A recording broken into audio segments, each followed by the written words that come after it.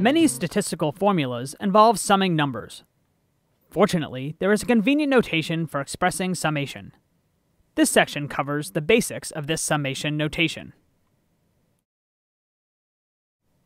Let's say we have a variable x that represents the weights in grams of 4 of the grapes shown here.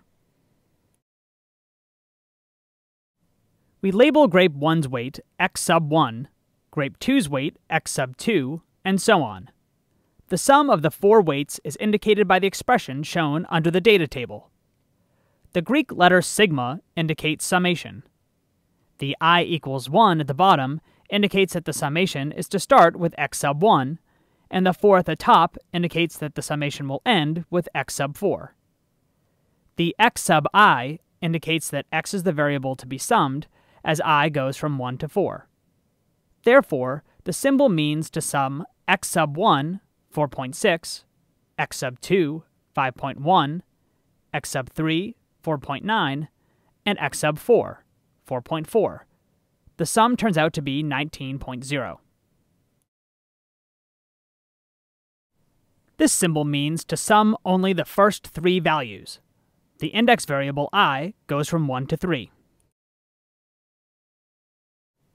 This symbol means to sum all the values of x. When no values of I are shown, it means to sum all the values. It is very convenient to use this abbreviated notation. Many formulas involve squaring numbers before they are summed. This symbol means to square each of the values of x and then sum the squared values. It makes a difference whether you sum the values and then square them, or square them and then sum them.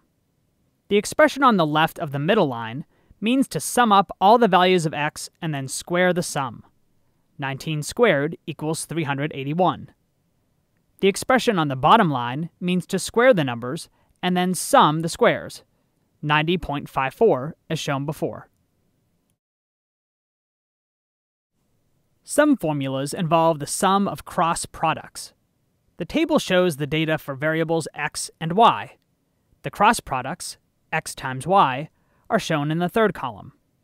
The sum of the cross products is 28. The formula at the bottom shows how to express this in summation notation.